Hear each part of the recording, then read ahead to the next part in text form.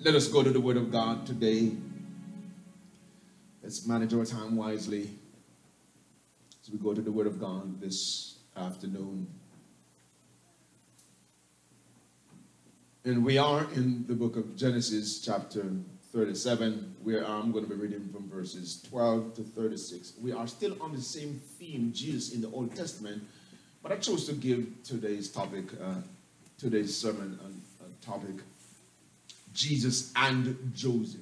So that's what today's topic, but we are still on this theme of Jesus in the Old Testament. My objective with this series is to show you how great Jesus is, and that way we exalt him to his rightful place. By my estimation, too many in the church have too of a low view of Jesus.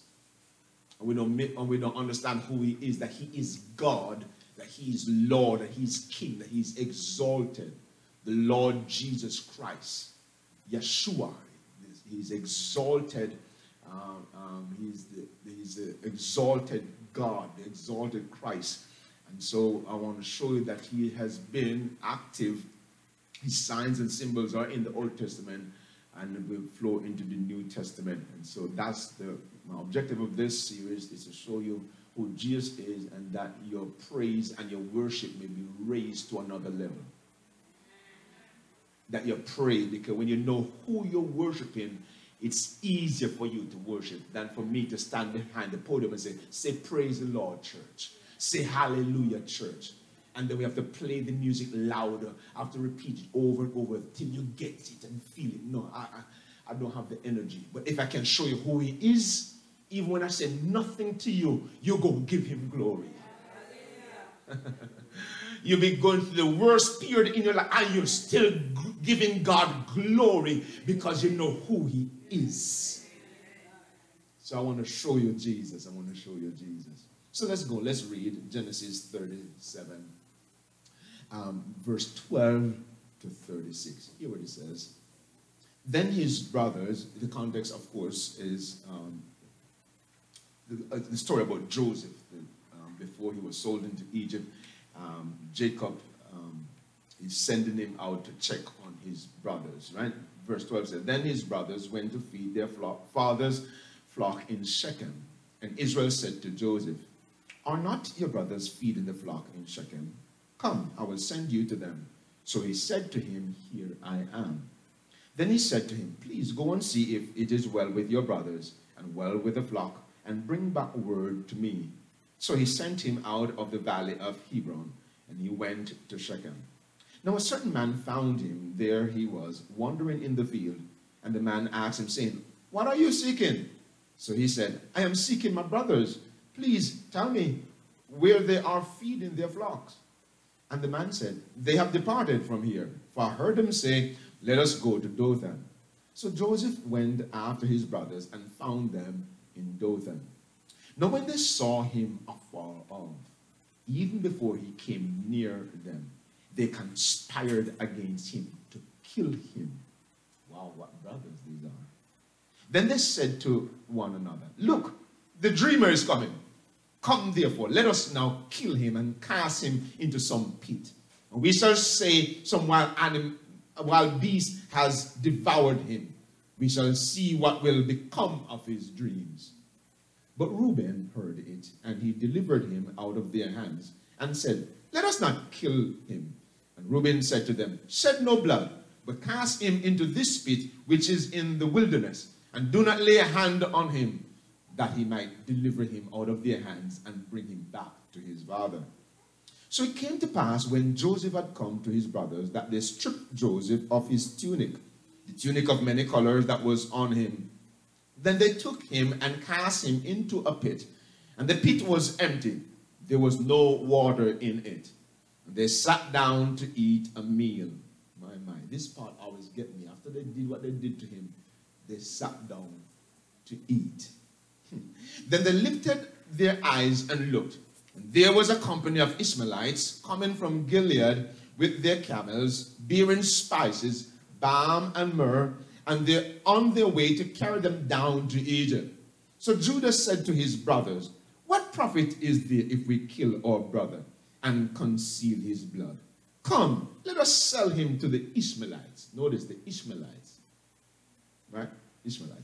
And let not our hand be upon him, for he is our brother and our flesh. And his brothers listened. Then Midianite traders passed by, so the brothers pulled Joseph up and lifted him out of the pit and sold him to the Ishmaelites for 20 shekel of silver. And they took Joseph to Egypt. Then Reuben returned to the pit, and indeed Joseph was not in the pit. And he tore his clothes, and he returned to his brothers and said, the lad is no more, and where shall I go?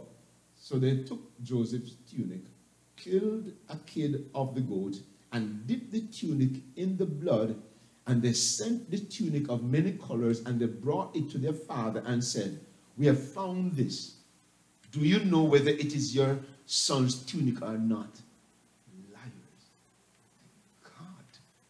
People can people be evil like this? Wow. Verse 33. And he recognized it and said, it is my son's tunic. A wild beast had devoured him. Without doubt, Joseph is torn to pieces. Then Jacob tore his clothes, put sackcloth on his waist, and mourned for his son many days. And all his sons and all his daughters arose to comfort him, but he refused to be comforted. And he said, for I shall go down into the grave to my son in the morning. Thus his father wept for him. Verse 36. Now the Midianites had sold him in Egypt to Potiphar, an officer of Pharaoh and captain of the guard. We say amen to the word of God. Let us pray. Let us pray. Heavenly Father and God, we praise you and thank you again for another opportunity to look into your word together. Your word is alive, O God. And Father, we pray that as we listen to your written word and now as we listen to your spoken word, I pray that you'll speak through your servant, O God, to only speak the things you will have me speak. That you'll touch the ears of the hearers, O God, that they will hear your voice. Lives will be transformed, your people will be encouraged and strengthened, and may we see Jesus the Christ today, and we will give him glory and praise. Have your way now, Father, we pray, in Jesus' name. Amen. Amen. You may be seated. Praise God. Again, as we continue on our Jesus in the Old Testament theme, and of course today, topic Jesus and Joseph. Jesus and Joseph. Now, you and I know that some preaching may sound good and nice at times until something actually goes wrong. Some of the preaching I'm hearing today is only meant for good seasons. Once something goes wrong, all of a sudden it doesn't make sense. So I want to share something with you today that is truthful, that is real, that will help you on your journey no matter what comes your way. So whether you're going through a good season or a bad season, my prayer is that this word is going to help you and strengthen your faith in God. Can the church say amen? I did not understand them then, but I do understand them now. Those theologically profound words of my late grandmother, Blanche, they still ring loud in my ear. She used to say, or she would say, God works in mysterious ways, his wonders to perform. God works in mysterious ways, his wonders to perform. Anyone else grew up hearing those words from their, oh, it wasn't that, not just my granny alone. Your granny spoke those words too. Deep words, didn't understand them then, but I do now, because I must confess that God does work in mysterious ways, his wonders to perform. If I was going to save the world, I would never have done it the way God did. Never. But then again, it proved that the Lord He is God, and I am not. I stand in awe and is amazed at the wisdom of God. I am amazed at how God does things and how everything he does comes together. Even when you can't understand a part of what he's doing, when it is done, you have to say, that was well done. I stand in awe, amazed. Paul would say it like this in Romans 11 and verse 33. Paul says in the New King James Version, oh, the depth of the riches, both of the wisdom and knowledge of God. How unsearchable are his judgments and his ways past finding out. You can't figure him out, but he's working majestically in the background sometimes. And sometimes what we see is chaos, but God brings order out of the chaos.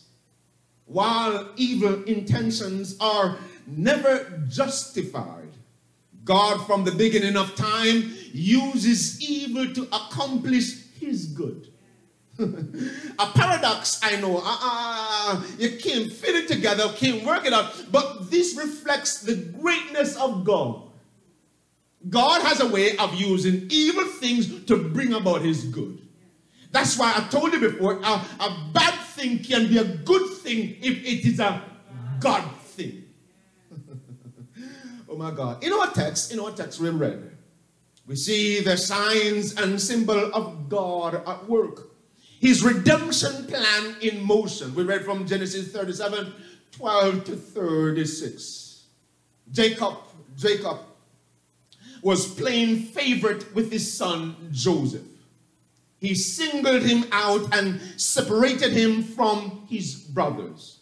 Look with me to refresh your memory at verse 3 and 4. Verse 3 and 4 says, Now Israel loved Joseph more than all his children, because he was a son of his old age. Also, he made him a tunic of many colors. But when his brothers saw that their father loved him more than all his brothers, they hated him and could not speak peaceably to him.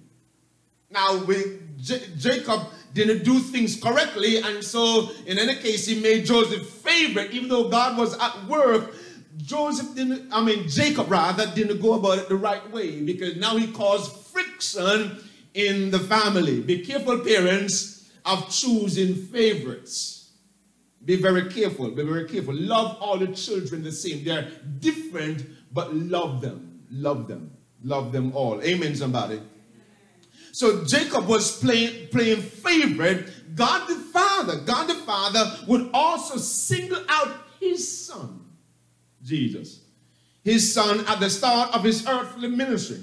In Matthew 3 and verse 17, Jesus is about to start his earthly ministry, go on his mission. John is there, just baptized him. The Bible said, verse 17, and suddenly a voice came from heaven saying, this is my beloved son, in whom I am well pleased. So we know Jesus is God's favorite son, and he's his favorite son, so he could have favorite sons and daughters. So what we see, while Jacob may have acted foolishly and selfishly, we see God operating wisely and righteously.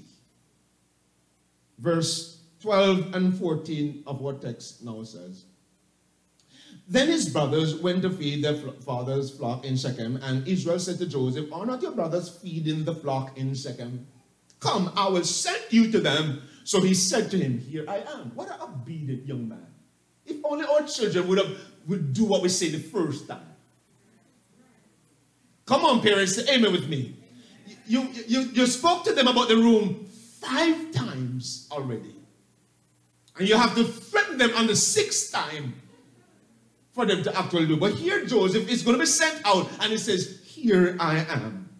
The text says, verse 14 said, then he said to him, as Jacob saying to Joseph, then he said to him, please go and see if it is well with your brothers and well with the flock, and bring back word to me. So he sent him out of the valley of Hebron, and he went to Shechem. He sent him out and he went. Father, I pray that our children will obey us the first time we spoke. Can a parent say amen? And I hear even upstairs they're celebrating that part of the sermon right there. Right, so Jacob sent Joseph to check on his brothers. The actions of Joseph's brothers warranted supervision. Back at the end of verse 2 of chapter 37, it said, just the end of verse 2, he said, and Joseph brought a bad report to them to his father. So these boys were prone to do what's bad. But Joseph, a young man of integrity, would report to his father what they were doing. Now, before you jump on Joseph's case, young people say he talked too much or he's a snitch. He was looking out for them. He knew what was right. As a matter of fact, you notice how snitch are. It is not, right, how people, those who don't like snitch, they don't like snitch, but when somebody do something wrong to them, they want to hear from a snitch. You see the hypocrisy? Any person who curses and don't like snitch, if something goes wrong against them, they would love a snitch at that time. The hypocrisy. So again, Joseph is sent out to check on his brothers. Jesus came to earth to check on us. Oh my God. Jesus came to earth to check on his creation because our actions warranted intervention. We were down here messing things up, and he showed up to check on what we were doing to bring back news to the Father. The good thing is he's not coming to snitch on us. He wasn't coming to snitch on us. He was coming to actually help us because we needed serious help. Anybody needed serious help before Jesus found you? And as a matter of fact, you can testify he found you and you still need help. Still need help. In Hebrews 10 verse 5 to 7, the writer of Hebrews says, talking about Jesus, therefore when he came into the world, he said, he's quoting from the Psalms, when he came to the world, he says, sacrifice and offering you did not desire, but a body you have prepared for me. In burnt offering and sacrifice for sin you had no pleasure. Then I said, behold, I come. In the volume of the book it is written of me to do your will, O God. So Jesus, sent by the Father, took on a body, coming to earth to do the will of God, and the will of God was to rescue us from our sins. I don't know about you, but I'm glad Jesus came and disrupted my sinful life. I'm glad Jesus came, and I was on a path to destruction.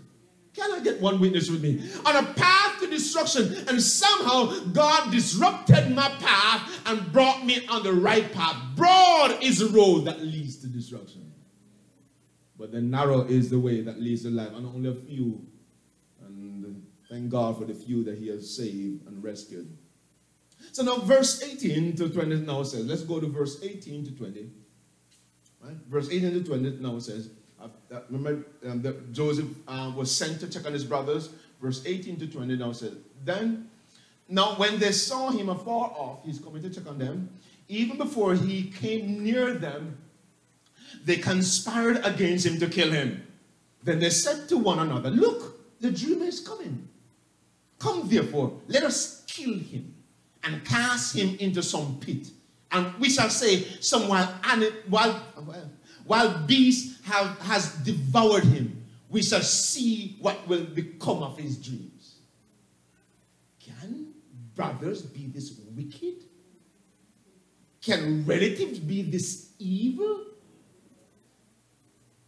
My God. Vicious. Joseph's brothers thought his intentions were to hurt them. They plotted to kill him just like they did Jesus. He too came not to hurt, but to help. You remember John 3, verse 17? For God sent not his Son into the world to condemn the world, but that the world through him might be saved. When these boys says, let us kill him, they were not playing. You understand that these boys had a track record of deception and violence and murder.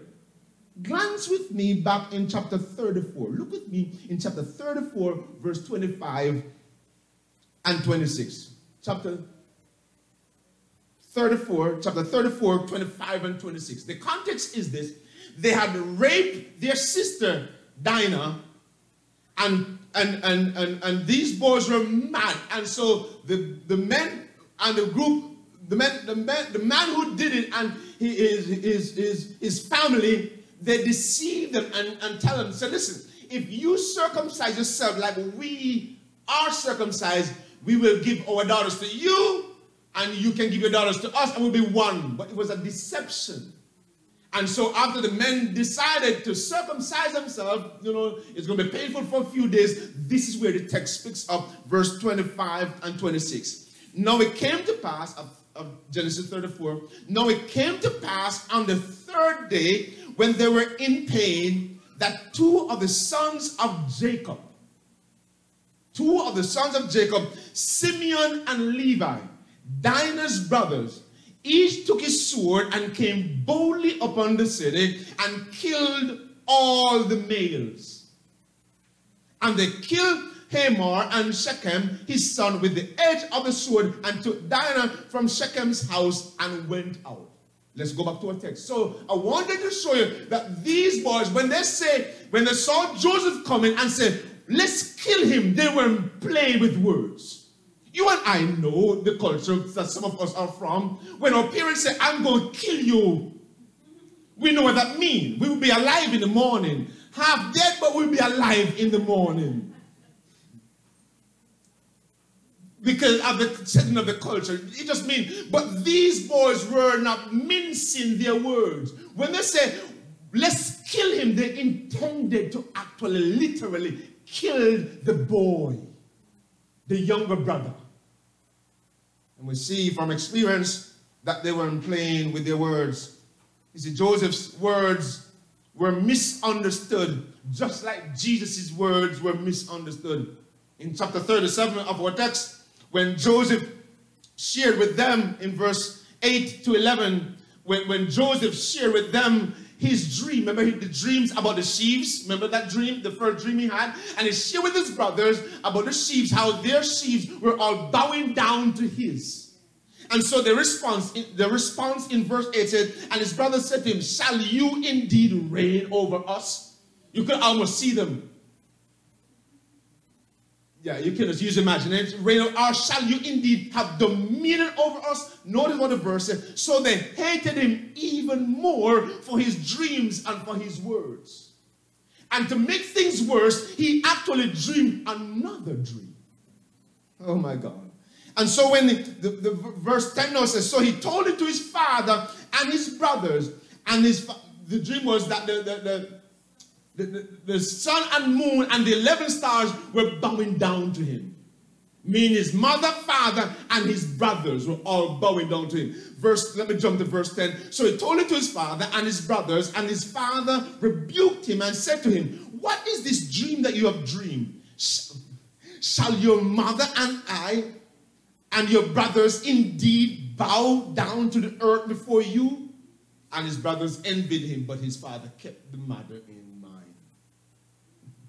You see, it was because they misunderstood Joseph's word. That's why they hated him. So when they saw him coming, they said, let's kill him and see what becomes of his dream. Because we're going to kill him and throw him in a pit. And that will be the end of it. It was also because of Jesus' words and the claims he made about himself while they hated him and conspired to kill him. Like Joseph, they thought this was Joseph's doing, but they didn't understand it was God's doing. So when Jesus came to earth in the form of a man, they thought this was his doing. They didn't know this was God's doing. While these boys and even Joseph's father was asking, shall we indeed bow before you? While they misunderstood who Jesus was, they ought to know that every knee will bow and every tongue will confess that he is Lord. So they misunderstood Jesus. In Matthew 16, hear what Jesus says, and pay attention to this. Matthew 16 and verse 21. Listen closely to the text. Jesus is on the street, actually out in Caesarea Philippi with his disciples, and we're having a conversation. Remember the question, who does men say I am? It's the context is there. And Jesus is sharing with them what the future holds. Hear what it says in verse 21. From that time, Jesus began to show to his disciples that he must go to Jerusalem and suffer many things from the elders and chief priests and scribes and be killed and be raised the third day. Don't miss that. Jesus said, boys, we talk about all this nice thing, but I want you to know what's going to happen to me. And you know the story goes. They heard the first part, the killing part, and other part, but they missed the resurrection part. Because what happens, and it happens to you too, is that you stop at the hurting part, you stop at the pain part, but you don't move on to the resurrection part. Because as a child of God, no matter where you are and what you're going through, you will rise again. Oh, God have mercy. Somebody ought to get that. I know you're hurting now, but your story is not. I say you may be hurting now, but your story is not over. I know it hurts. Anybody hurting right now? Talk to me, somebody. Anybody hurting? But I want to let you know that as a child of God, your story is not over. Don't miss that your resurrection is coming. I'm going to get out of this. I'm going to get through this by the grace of God. By the grace of God. Right, so Jesus explained to them and to help them to understand what his ministry was. You see, the will of God for Jesus was for Jesus to die. The will of God was for Jesus to die. Think about that. The will of God was for Jesus to do what? To die. Are you willing for the will of God to be done in your life? Think about it one moment. Are you willing for the will of God to be done in your life? What if you're suffering in the will of God? My God. What if the will of God brings suffering to your life? What if the will of God brings disruption to your life? What if the will of God brings pain to your life? Are you still willing to let the will of God be done in your life? Because I tell you this, no matter what he bring you into or bring you through, you will come through. Oh, Lord of mercy. Oh, Lord of mercy. You know that if David said, the Lord is my shepherd, as I want. He maketh me to lie down in green pasture. He leadeth me beside the still water. He restoreth my soul. He leadeth me in the path of righteousness for his name's sake. And even though I walk through the valley of the shadow of death, I will fear no evil. Why? Because you are with me. Who needs to be reminded today that he is with you? I said he's with you. Crying, but he's with you. Hurting, but he's with you. In pain, but he's with you. Suffering, but he's with you. And by the grace of God, he will take you through. My God of mercy. The will of God. The will of God. You see, our cute idea of Christianity doesn't work. You heard me say this over and over. Our cute Christianity doesn't work. People have got only biblical Christianity work. We ought to stop bringing people into our buildings or have them log on through technology and hype them up and then leave them alone to suffer. We ought to arm people with something that's going to strengthen faith in God. So that when Wednesday come and no praise team singing, when Thursday come and no nice song, no pastor dancing to entertain you, when all that is gone and you're facing real trouble, you know you're serving a real God who comes to your rescue in real time. You heard something that caused your faith to build muscle. You heard something that caused your faith to grow fingers so you can grab a hold of God when everything else is shaking. You shall not be moved because you're standing oh my God, on the solid rock. You're standing in faith. Oh God. Oh God. So again, this cute Christianity, it doesn't work, sir. It doesn't work. You can't do this because of guilt or excitement. You can only do this out of truth. Excitement wears off, and even guilt wears off, but truth remains. And the truth is sometimes God is going to take you through pain. That is the truth. He's going to take you through pain, but the reality is he's going to take you through. Let's jump. Let's go to our text. So that last time they threatened to kill him, they planned to kill him. Let's go to verse 26 to 28. 26 to 28. The Ishmaelites bought Joseph. Verse 26 to 27. So Judah said to his brother, what profit is there if we kill our brother and conceal his blood? You know what? Come, let us sell him to the Ishmaelites, and let not our hand be upon him, for he is our brother and our flesh, and his brothers listen. Don't miss this. Don't miss this. The conspiracy, Osbert, was to kill the boy. And they were planning to kill him. And it looked like, just by chance, Ishmaelite traders were passing by. But God. You know how many people had planned to take you out? But God disrupt their plan, change their minds, and said, for some reason I can't kill you. And they thought it was because they decided, no, you don't understand. Because sometimes people see us and they don't know us and they don't know whose we are. The truth be told, if they were fighting us, we would be dead a long time. But if you pick on me, you're picking on God. And you don't want to pick on God because he's very peculiar about his children. You see, you can always do whatever you want to me. But if you touch my wife, if you touch my child, I will take you out. And I'm not talking to lunch. I protect my own. And the devil knows, even when, if you ever mess with any one of you who God has given me to lead, I will take him out. But they don't understand that it's God. So these boys conspired to kill Joseph. And it so happened that Ishmaelite traders passing just in time. All God.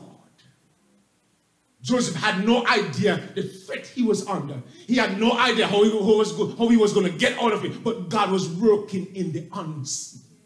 Can I tell somebody that God is working in the unseen? Even though you feel like you're going to die, you shall not die. Not yet. Not until you live to declare the works of the Lord. After that, you're free to die, but not before your time. Not before. You've got a purpose, and God has a plan for your life. And until that plan is fulfilled, you are not permitted to die. When your work is done, I will do your funeral for you, but not before then. So live, my brother. Oh, God. Come on, somebody. I said, live, my brother. Live, man. Live, my sister. Live. Live. And stop stalling your life waiting for. No, no, no, no, no. This is the day. May I use this? This is the day that the Lord has made. Rejoice and be glad in it. Rejoice. Oh, God. And again I say, rejoice. Give her a mic when she come help me. Yes, so these Ishmaelite traders are coming, and the boy said, listen, let's not, come, let us not kill him. Let us sell him to them. Let us sell him to this, and let not our hand be upon him, for he is our brother and our flesh. And his brothers listened to him. So then the Midianite traders passed by. So the brothers pulled Joseph up and lifted him out of the pit and sold him to the Ishmaelites for 20 shekels of silver. And they took Joseph to Egypt. They sold him for 20. I did my research, and 20 shekels is just the price for a teenage slave. If it's an adult, it costs more. But for a teenage slave, it was for 20. And they took money for him. Anybody see the equation? The brothers sold him. They got money off him. Notice who they sold him to. Ishmaelites. You recognize that name? Ishmaelites? From Ishmael. Who was Ishmael? Glad you asked. Abraham's first son. The illegitimate son. The son. The other son that was not supposed to be. But you remember how, I know you don't do this by running ahead of God. I know you don't do that, but that's what Abraham did. Run ahead of God because he was impatient. Thinking he was getting too old, so he had to go help himself. And what he helped himself to is to cause more trouble. So much so that Ishmael and his descendants become problem for now the promised son Isaac. Even until today, as I shared with you in last week's sermon.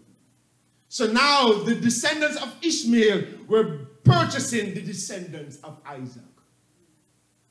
People of God, be very careful about your wrong actions because they can have lasting ramifications. Your wrong actions can have lasting ramifications. Jesus also was betrayed and sold by his brethren, Judas. Betrayed and sold by his brethren. Now, I want to do a contrast real quick of Joseph and Jesus.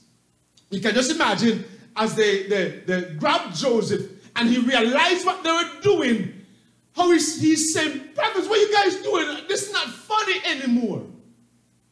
At first, it may have felt funny. They were just slapping him around. But when they threw him in the pit, he realized, no, he knew their history.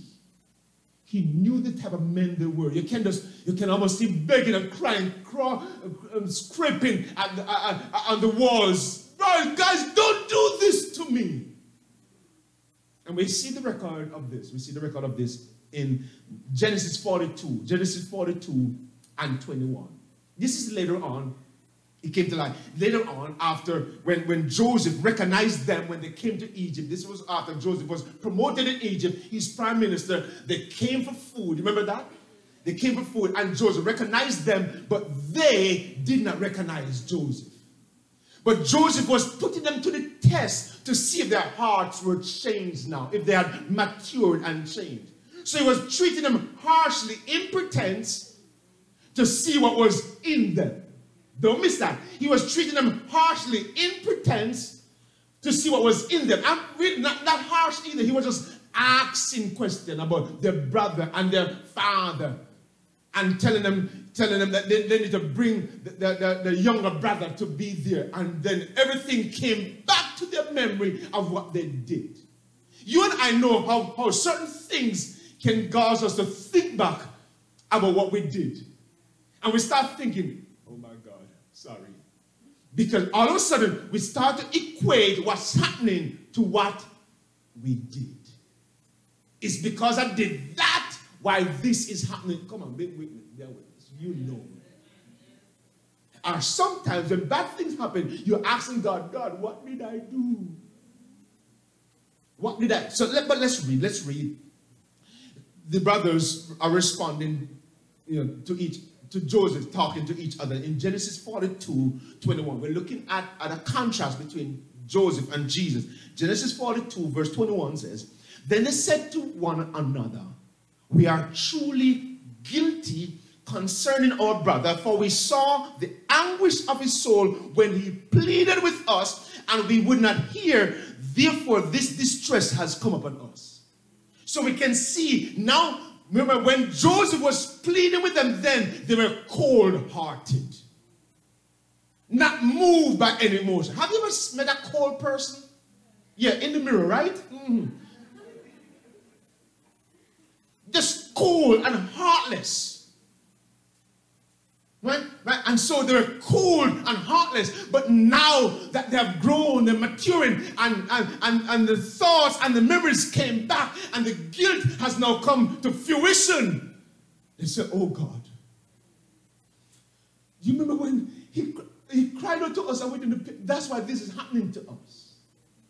But you can't blame Joseph, because he did nothing wrong. He was just trying to help. He was crying out. Let's contrast Jesus. Let's go. Isaiah 53. Look at Isaiah 53 as Isaiah prophesied about Jesus' attitude when he was arrested, when he was being led to the cross. Isaiah 53 verse 7 says, he was oppressed and he was afflicted. But what? Yet what happened? He opened not his mouth. He was led as a lamb to the slaughter, and as a sheep before its shearer is silent. So what happened? He opened not his mouth. You see, Joseph was just a symbol. Jesus was a real deal. Oh my God. Oh my God. He was not backing out of the plan to redeem me. He knew what was coming to him, and he didn't even open his mouth. He allowed those who he created to arrest him. Oh my God. The giver of life was submitting himself to death. Open not his mouth. No complaint. No rejection. I know what I must do, because there's some sinners up in Solid Rock who are going to need rescuing. So I got to go to the cross. Oh my God, have mercy, have mercy, have mercy. Anybody just want to say thank you, Jesus, right here? Thank you, Lord, you didn't back out. Because if you did, I don't know what would have become of me. My God. We must serve the Lord, church. I don't know about you, but we must serve the Lord for what he has done for us. What he went through for us. So much so, when he was in the garden, he thought about it. He said, Father, if it is possible, let this cup pass from me. But I guarantee you, when he was in the garden, he saw the vision of this place. With you and me in it, needing redemption, needing salvation, needing forgiveness, needing mercy, needing grace. And he said, not my will, but let thine be done. Because you know he spoke King James. Thine be done. Yeah, so they didn't kill him. Let's go. Verse 36 now says, verse 36. Let's take this home. Verse 36 now says, now the Midianites had sold him in Egypt to Potiphar, an officer of Pharaoh and captain of the guard. And that may sound casual. Keep it there. It may sound casual. It may just sound the end of another chapter. But this verse is loaded. This verse is loaded. You see, his brothers could not see it. They could not see it, but their evil actions would position Joseph in the place to fulfill his purpose. Here in Potiphar's house, God was positioning Joseph as a springboard to dive into his future. they thought they were just selling Joseph to some Midianites. The Midianites thought they were just selling Joseph to some Potiphar. The Potiphar thought he was just buying some regular slave. All of them had no idea the purpose and the will of God was in motion. Jesus. Don't you just love this God? That even when you don't see him, he's working. I can't see it with my eyes, but I know God is working even now. God is working. He's still working. As Brooklyn Tabernacle says, God is working even now. Even though we may not know, I don't know, just how God is working. He's still working. God is working even now. Anybody need to hear this? God is working even now. God is working even now. So we see the end of the text and we think the story is over, but the story really has just begun. You see, those who have done wrong can be forgiven through the death of Christ. Those who have done wrong, done you wrong, or you have done wrong. Because sometimes we don't understand what God is doing, using even our evil decision, evil intentions to bring about his good. Right? And you see, Joseph was so gracious. Let's jump to chapter 50. Just real quick.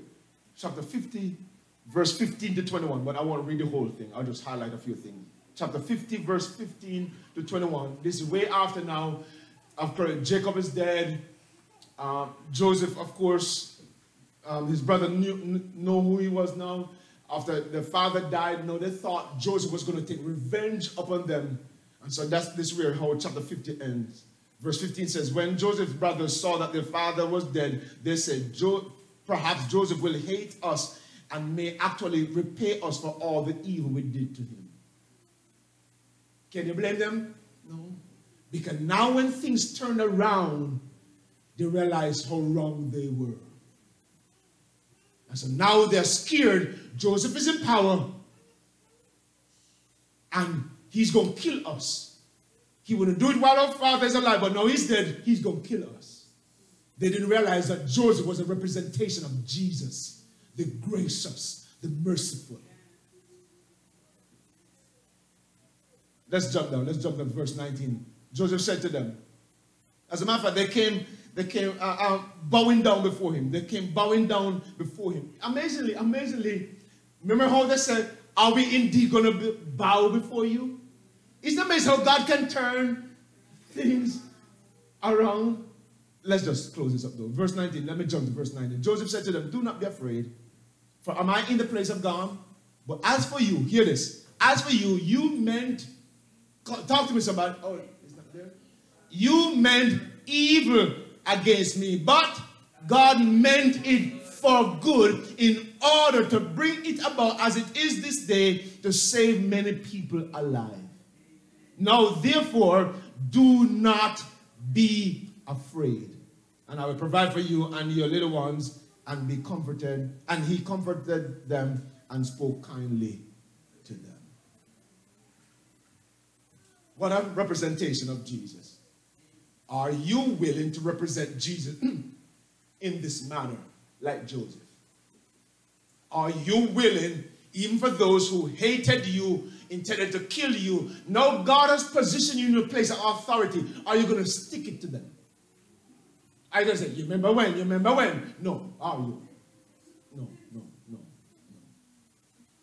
You can't wait. This is God. This is just God. You know you can, not you. You know people can, they're in a place of position now and they are in a position to pay back. And they say, yes, this is God. I'm going to let them have it. You have a wicked heart if that's your intention. Because when God found us, we were his enemies. And he was gracious to us. So what we see in Joseph is him representing Christ. Oh my God. He understood what God was doing. Do you understand what God is doing in your life and through your life? So those who have done wrong, have done you wrong, can receive forgiveness, and you can forgive them with the help of Christ. Romans 5:8 tells us, but God demonstrated his own love towards us in that while we're still sinners, Christ died for us. But God demonstrated his love towards us in that while we're still sinners, Christ died for us. It's all made possible because of Jesus. See, when you consider God's elaborate plan of redemption and how it all came together, you have to be in awe. That even there, through Joseph, God was preserving the words he uttered back in Genesis 3:15 about the seed of the woman who was going to come to crush the head of the serpent. And God was protecting his people, and he was using Joseph to preserve his people. Even though evil intentions were used, God used the evil intentions to bring about his good. Now consider your life, people of God, and trust God to work things all together for your good. The God that was at work in Joseph's life to bring about the work of Christ is the same God working in you. Some of you can testify. You can testify. People see your victory, but they have no idea of the fight. They can't see, they don't understand that you made it this far by the grace of God. So listen to me now. So the God who brought you this far by his grace is able to bring you all the way. I say to your church, rise up and live. Rise up and live. As we see this God operating in the Old Testament and we see the signs and symbols of Jesus, may you allow, I pray you'll allow this same God who brought together this elaborate plan to bring his plan together in your life. With all that's happening, in your life right now. And some of you know the story better than I do. What's happening and going on with you. But I want to point you to the God of Joseph. The God who is your God.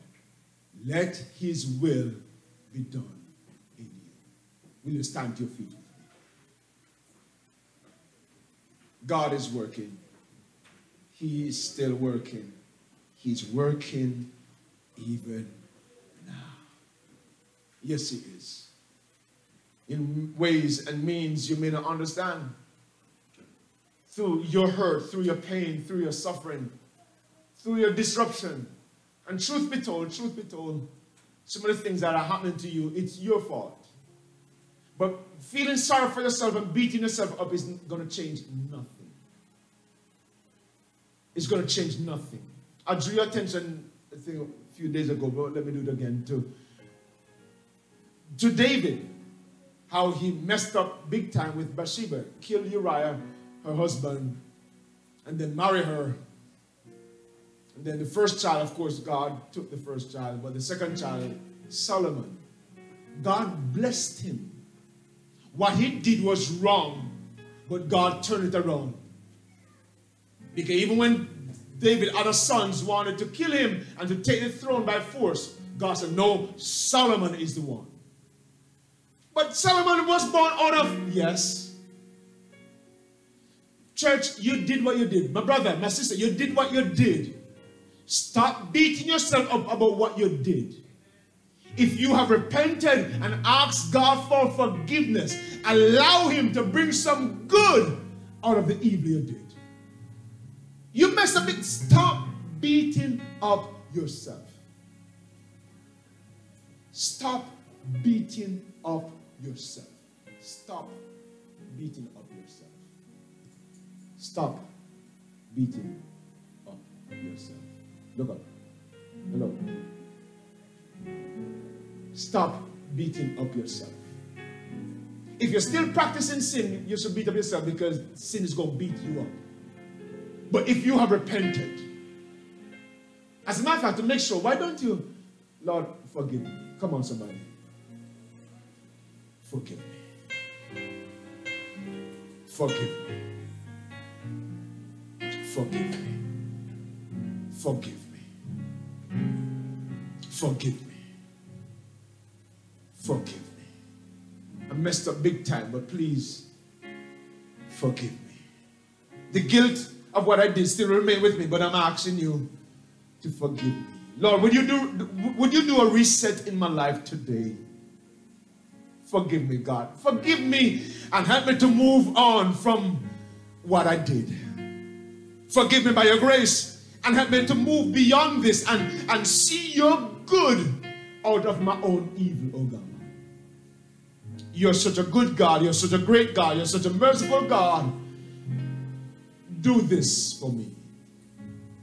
Like you turned things around for Joseph's brothers. Their intentions were evil. Their intentions were wrong, God. But Father, you used their evil intentions to bring about your purpose. And so, Father, I lift up your people this afternoon. Those at the sound of my voice. You see and know where they are. You see and know what they've done. You see the guilt that's trying to remain with them still. Father, I pray for your people right here, right now. I pray for a reset in their lives. I pray for a reset in their lives. Right here, right now, God. I pray for forgiveness. Forgiveness that they think they don't deserve. I pray for forgiveness. Somebody pray this with me. Lord, I receive the forgiveness. Come on, come on. Lord, I receive the forgiveness. I receive your grace. I receive your mercy. In Jesus' name. In Jesus' name. In Jesus' name. In Jesus' name. Amen.